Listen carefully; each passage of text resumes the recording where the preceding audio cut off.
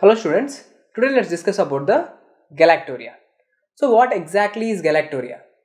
Galactorrhea is production of milk from a female who is unrelated to childbirth. Now let's write the definition. So definition of Galactorrhea is production of milk from a female who is unrelated to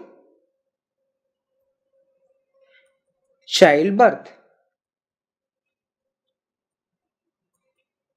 Okay, now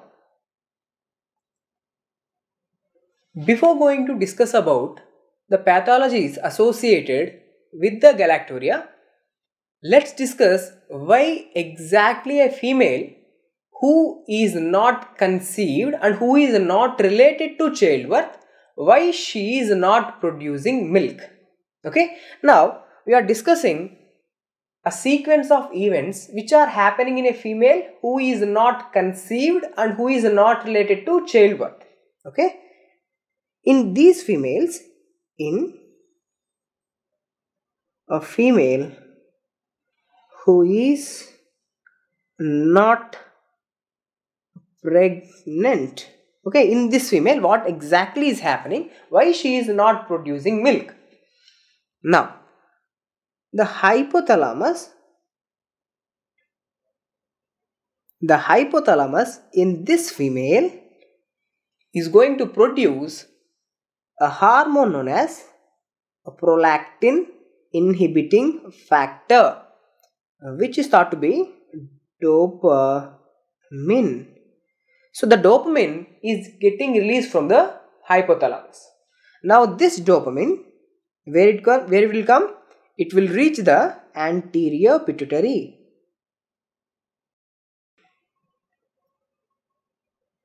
It will reach the anterior pituitary. When the prolactin inhibiting factor reaches the anterior pituitary, now in the anterior pituitary we are having different groups of cells. Okay, different types of cells are there in the anterior pituitary. For example, lactotropes are there, thyrotropes are there, somatotropes are there, corticotropes. Okay, now different types of cells are present in the anterior pituitary. When this prolactin inhibiting factor is reaching the anterior pituitary, in the anterior pituitary there are lactotropes. See, there are lactotropes which are usually present in the anterior pituitary. What is the function of lactotropes? Lactotropes produce prolactin. Okay, usually the assigned function of lactotropes is to release prolactin.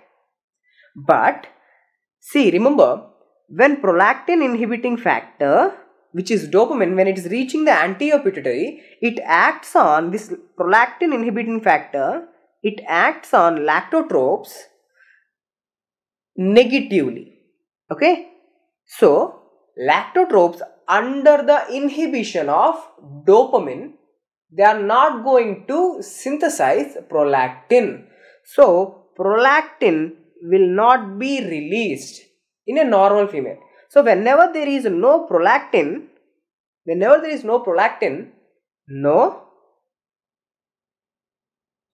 milk production. Okay, why a female who is not related to childbirth is not producing any milk? Why? Because her hypothalamus is secreting dopamine. This dopamine negatively inhibits the lactotropes, so that lactotropes are not going to produce prolactin. Okay, now after getting pregnancy, what actually happens? See, when a female gets pregnant or after the delivery of the child, what exactly happens means, in her body, the female's body, the dopamine levels goes down. So dopamine levels decreases. So whenever there is no dopamine, the negative inhibitory action of this dopamine on the lactotropes is lost. Now the lactotropes do not have the dopaminergic inhibition. So lactotropes are now free to release the prolactin. Now these lactotropes are producing the prolactin. So what happened, guys? Now this female produces the milk. Okay, this is what physiologically happens in a female who is not conceived and a female who is conceived. Okay, so one important point which you should never miss, especially for our exams: dopamine, okay, inhibits the production of prolactin. Okay, this is a super important point. Now, guys, remember, try to understand this. Prolactin is the one which helps in the production of milk. Okay, dopamine is inhibiting the prolactin. Now, whatever the reason, doesn't matter. If the dopamine levels in the body decreasing, it doesn't matter whatever the reason, if the dopamine levels are going down in the body, what happens? Even before pregnancy, what happens? Now this prolactin production will be seen in the body of a female. When the prolactin production is seen in the body of a female, what happens? Now she is producing the milk. This is what exactly is happening in galactorrhea. Okay, a female who is not conceived but still producing milk. Why she is producing? Because in her body there is decrease of production of dopamine, or there is one more possibility, there is increased production of prolactin. Pathologically there is more production of prolactin. Now let's see what are the conditions which are causing hyperprolactinemia. Okay, let's see. Cause of hyperprolactinemia. If there is too much amount of prolactin, even in a female who is not conceived, this prolactin will help in the production of milk, leading to galactorrhea. So what I am trying to put into your mind, hyperprolactinemia will lead to galactorrhea. Okay, now let's see why there is hyperprolactinemia. Why? For example, this hyperprolactinemia might be due to tumor in anterior pituitary, especially prolactinomas, which are microadenomas. Okay, now we know in the anterior pituitary we are having lactotropes. For example, if these lactotropes forms a tumor, now these what is the function of lactotropes? Production of prolactin. If there is a prolactinoma, there is a too much amount of prolactin. This too much amount of prolactin will help in the milk production even in a female who is not conceived, leading to galactorrhea. Okay, now what are the causes of hypoprolactinemia? The very important cause of hypoprolactinemia is prolactinomas, okay, which are microadenomas producing too much amount of prolactin. Now let's see what are the other causes of hyperprolactinemia. Guys, prolactin is kept inhibited, or lactotropes are kept inhibited because of dopamine. For example, if I am decreasing the levels of dopamine in my body, or if I am blocking the receptors of dopamine, what happens? The lactotropes are now released from the inhibitory effect of dopamine. So, drugs like antipsychotics, okay, drugs like antipsychotics which are dopamine receptor blockers,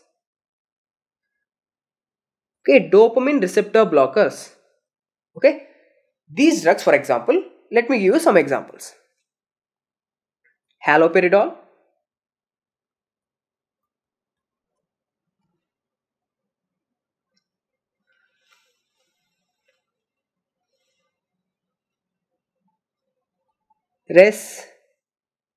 risperidone, okay, metoclopramide,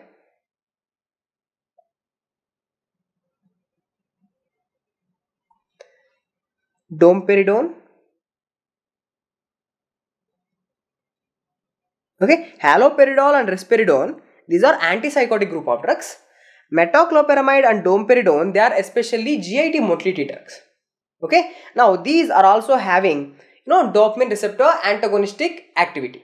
Now rapamycin, okay, which is a calcium channel blocker, and methyl dopa. Okay.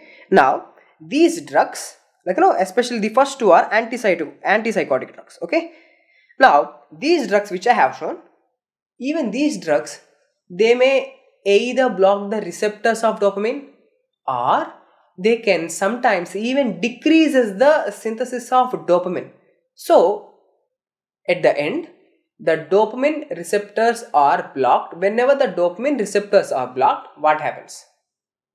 The galactotropes are released from the negative inhibitory effect of dopamine. Now they are producing the prolactin. So it causes hypoprolactinemia, and that will lead to galactorrhea. Okay. So this is one more cause for the too much production of prolactin. So what else will be the causes of galactorrhea in a female? Or I can say that prolactinemia causing galactorrhea. Okay. Hypothyroidism. Hypothyroidism.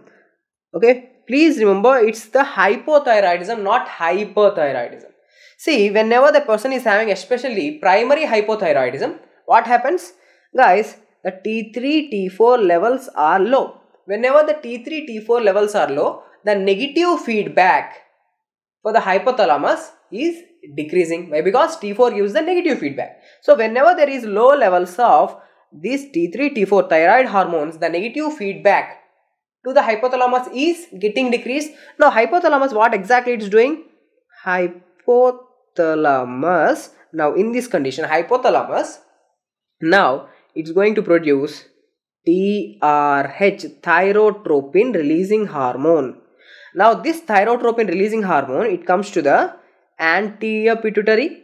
Guys, remember what are the types of cells which are present in anterior pituitary? In the anterior pituitary, we have thyrotropes, lactotropes, somatotropes, gonadotropes, corticotropes. There are different types of cells are there. Normal thyroid releasing hormone TRH, it should act on thyrotropes, so that thyrotropes will be producing TSH, and that TSH will be stimulating the thyroid gland for the production of T3, T4. But in a patient of hypothyroidism, as there is low levels of T3, T4, hypothalamus is making too much amount of TRH.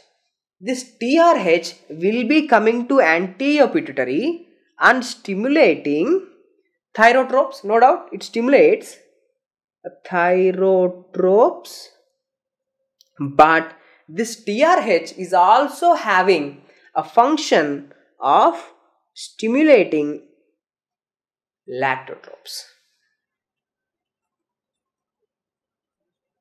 Okay, now at high concentration, this TRH will stimulate the production of prolactin. Okay, now these lactotropes will produce prolactin, and this prolactin is the one going to cause galactorrhea.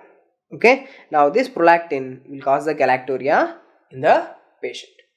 So hypothyroidism is associated with hyperprolactinemia and leading to galactorrhea. Now after this, let's continue. Now what are the other reasons why there can be hypoprolactinemia and galactorrhea? Cause number 4 is pituitary stalk section. Okay, pituitary stalk section. Sectioning of the pituitary stalk. Guys, remember, this is hypothalamus. Okay, let's understand the concept. This is hypothalamus. Now, this hypothalamus is in connection with the pituitary gland. So, I am showing you here anterior pituitary. In the anterior pituitary, I am only highlighting the lactotropes. Okay. Now, guys, please concentrate. Hypothalamus is producing dopamine. We know it. Dopamine, which is a prolactin inhibiting factor. This dopamine is going to reach the anterior pituitary via the pituitary stalk, and this dopamine will act on the lactotropes, so that now lactotropes are not producing any prolactin. But if there is a trauma, and this trauma leads to the sectioning of the pituitary stalk, the pituitary stalks get dissected. Now what happens? Hypothalamus, it produces the dopamine, but this dopamine is not coming into anterior pituitary. Okay, the anterior pituitary is not receiving this dopamine from the hypothalamus. So what happens? Automatically, these lactotropes, when it's not receiving the dopamine, these lactotropes, now they will get activated. Now these lactotropes, they will produce prolactin, and this prolactin will cause galactorrhea. Okay, this is the one more cause for galactorrhea. Next, what are the other causes for hyperprolactinemia? The cause number 5 for hyperprolactinemia is chronic renal failure.